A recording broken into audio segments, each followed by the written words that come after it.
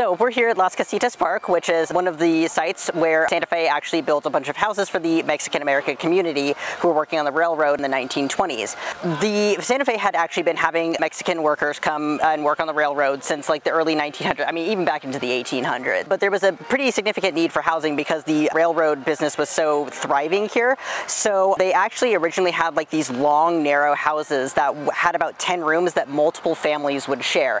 There would usually be about like 2 to 3 families per house, and they would each have a room for, say, like a living room, a room for the girls, and a room for the boys. But as the railroad continued to expand, there was actually this need for more housing, so they built these things called hook houses. And hook houses were actually pre-built structures that had hooks that attached the roof to the rest of the structure, hence the name hook houses. So as they continued to build these structures and continued to expand the railroad, they actually took all of the houses and moved them in the 1920s to South Arundel Street, because it originally had been located in the Ruggles addition, but with the expansion of the railroad, they needed to move all of those houses, and with the houses being pre-built, you know, it was fairly easy to move them.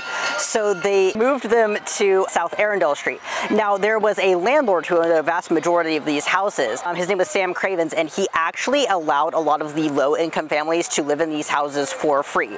I mean, rent was only like 50 cents per room or anything like that, but he would allow these people to live in these houses for free because they were so necessary for the betterment of the railroad. So that sort of created this this little area in town that is now known as Las Casitas, but it was called either La Colonia or it was called Little Mexico. And because of racial discrimination during this time in Emporia, so you know, you're thinking like this is all pre-1965, this is pre the civil rights movement and such, there was a lot of racial discrimination in Emporia. So like home ownership by Mexican Americans was not encouraged in the rest of Emporia, so they were really confined to this area.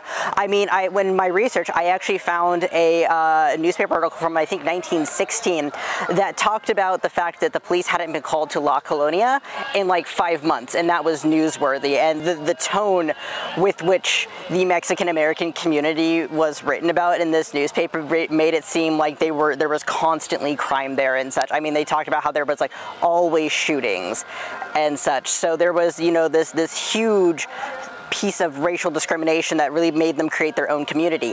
And they actually did this in a really fun way. Despite the fact that they were suffering all this racial discrimination, they actually made it their own community. They actually painted their houses like beautiful colors and such, like they would have been in Mexico. They also planted their own gardens so that way they could supply their own food and such, because again, you know, there was a lot of racial discrimination. They couldn't necessarily like leave the area to go to area stores and such without like facing that racial discrimination. And they also even created a night school so that residents were able to get the education that they might not be able to otherwise because of language and class barriers, as well as, you know, like the work schedules and stuff that they had to work. Railroad work was very, very difficult and time intensive, so they really didn't have time to go to school during the day. These houses, when they were originally built, they did not have a lot of amenities to them. They didn't have indoor toilets because the sanitation sewers did not extend all the way to this part of town. Electricity did not extend to this part of town. It wasn't until the 1940s, so they had been living in this area for at least 2 decades, give or take, before they started getting electricity and were able to build indoor toilets and such.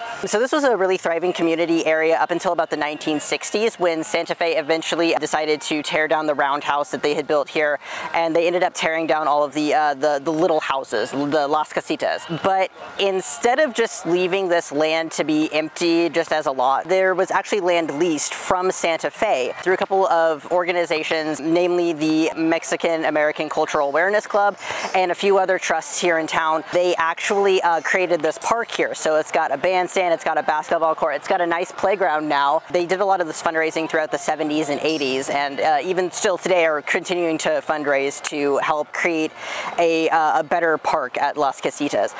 So really today what Las Casitas is now is it's a place of cultural history and heritage, and really allows for everybody to sort of experience, you know, this is a place where they come and they learn about like the Mexican American community in Emporia and Lyon County.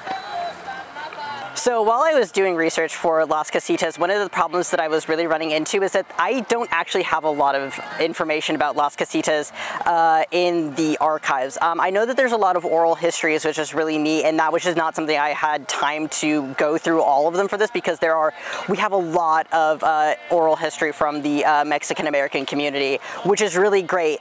But what I would really love is I would love to have like more pictures or maybe more documents like deeds or leases or something like that from Las Casitas, as well as like any other maybe like physical artifacts, like if somebody has like a brick or something from one of the houses or such. That would be really, really neat to have. So if anybody has any artifacts or anything that they'd like to donate regarding Las Casitas, please contact the Lyon County History Center. We'd love to talk to you and get some more history so that we can better tell the story of the Mexican American community in Emporia and Lyon County.